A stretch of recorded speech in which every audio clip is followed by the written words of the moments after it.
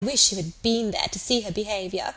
And as to Captain Wentworth's liking Louisa as well as Henrietta, it is nonsense to say so, for he certainly does like Henrietta a great deal the best.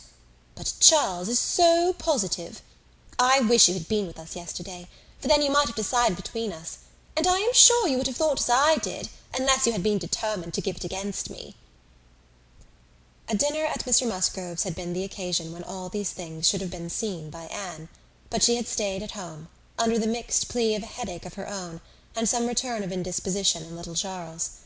She had thought only of avoiding Captain Wentworth, but an escape from being appealed to as umpire was now added to the advantages of a quiet evening. As to Captain Wentworth's views, she deemed it of more consequence that he should know his own mind early enough not to be endangering the happiness of either sister, or impeaching his own honour, than that he should prefer Henrietta to Louisa, or Louisa to Henrietta.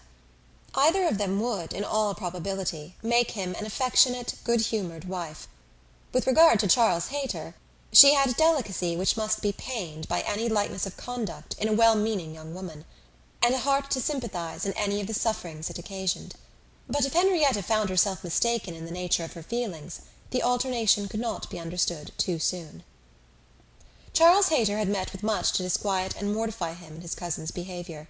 She had too old a regard for him to be so wholly estranged as might in 2 meetings extinguish every past hope, and leave him nothing to do but to keep away from Uppercross. But there was such a change as became very alarming, when such a man as Captain Wentworth was to be regarded as the probable cause. He had been absent only 2 Sundays, and when they parted, had left her interested, even to the height of his wishes, in his prospect of soon quitting his present curacy, and obtaining that of Uppercross instead. It had then seemed the object nearest her heart, that Dr. Shirley, the rector, who for more than 40 years had been zealously discharging all the duties of his office, but was now growing too infirm for many of them, should be quite fixed on engaging a curate, should make his curacy quite as good as he could afford, and should give Charles Hayter the promise of it. The advantage of his having come only to Uppercross, instead of going 6 miles another way, of his having in every respect a better curacy, of his belonging to their dear Dr. Shirley, and of dear, good Dr. Shirley's being relieved from the duty which he could no longer get through without most injurious fatigue, had been a great deal, even to Louisa, but had been almost everything to Henrietta. When he came back, alas, the zeal of the business was gone by. Louisa could not listen at all to his account of a conversation which he had just held with Dr. Shirley. She was at a window, looking out for Captain Wentworth, and even Henrietta had at best only a divided attention to give, and seemed to have forgotten all the former doubt and solicitude of the negotiation. "Well, I am very glad indeed, but I always thought you would have it. I always thought you sure. It did not appear to me that... In short, you know, Dr. Shirley must have a curate, and you had secured his promise. Is he coming, Louisa?" One morning, very soon after the dinner at the Musgroves, at which Anne had not been present, Captain Wentworth walked into the drawing-room at the cottage, where were only herself and the little invalid Charles, who was lying on the sofa. The surprise of finding himself almost alone with Anne Elliot deprived his manners of their usual composure. He started, and could only say, "I thought the Miss Musgroves had been here. Mrs. Musgrove told me I should find them here," before he walked to the window to recollect himself, and feel how he ought to behave. "They are upstairs with my sister. They will be down in a few moments, I dare say," had been Anne's reply, in all the confusion that was natural, and if the child had not called her to come and do something for him, she would have been out of the room the next moment, and released Captain Wentworth as well as herself. He continued at the window, and after calmly and politely saying, "I hope the little boy is better," was silent. She was obliged to kneel down by the sofa, and remain there to satisfy her patient, and thus they continued a few minutes, when, to her very great satisfaction, she heard some other person crossing the little vestibule. She hoped, on turning her head, to see the master of the house, but it proved to be one much less calculated for making matters easy, Charles Hayter, probably not at all better pleased by the sight of Captain Wentworth than Captain Wentworth had been by the sight of Anne. She only attempted to say, "How do you do? Will you not sit down? The others will be here presently."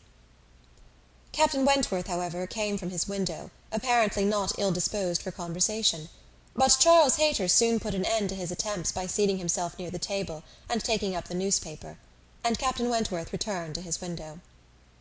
Another minute brought another addition. The younger boy, a remarkable, stout, forward child of 2 years old, having got the door opened for him by someone without, made his determined appearance among them, and went straight to the sofa to see what was going on, and put in his claim to anything good that might be giving away. There being nothing to eat, he could only have some play, and as his aunt would not let him tease his sick brother, he began to fasten himself upon her, as she knelt, in such a way that, busy as she was about Charles, she could not shake him off. She spoke to him, ordered, entreated, and insisted in vain. Once she did contrive to push him away, but the boy had the greater pleasure in getting upon her back again directly. "Walter," said she, "get down this moment. You are extremely troublesome. I am very angry with you." "Walter," cried Charles Hayter, "why do you not do as you are bid? Do you not hear your aunt speak? Come to me, Walter, come to cousin Charles." But not a bit did Walter stir. In another moment, however, she found herself in the state of being released from him. Someone was taking him from her, though he had bent down her head so much that his little sturdy hands were unfastened from around her neck, and he was resolutely borne away, before she knew that Captain Wentworth had done it. Her sensations on the discovery made her perfectly speechless. She could not even thank him. She could only hang over little Charles with most disordered feelings. His kindness in stepping forward to her relief, the manner, the silence in which it had passed, the little particulars of the circumstance, with the conviction soon forced on her by the noise he was studiously making with the child, that he meant to avoid hearing her thanks, and rather sought to testify that her conversation was the last of his wants, produced such a confusion of varying, but very painful agitation, as she could not recover from, till enabled by the entrance of Mary and the Miss Musgroves to make over her little patient to their cares, and leave the room. She could not stay. It might have been an opportunity of watching the loves and jealousies of the four, they were now all together, but she could stay for none of it. It was evident that Charles Hayter was not well inclined towards Captain Wentworth. She had a strong impression of his having said, in a vexed tone of voice after Captain Wentworth's interference, "You ought to have minded me, Walter. I told you not to tease your aunt," and could comprehend his regretting that Captain Wentworth should do what he ought to have done himself. But neither Charles Hayter's feelings, nor anybody's feelings, could interest her, till she had a little better arranged her own.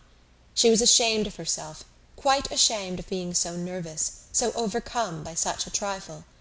But so it was, and it required a long application of solitude and reflection to recover her.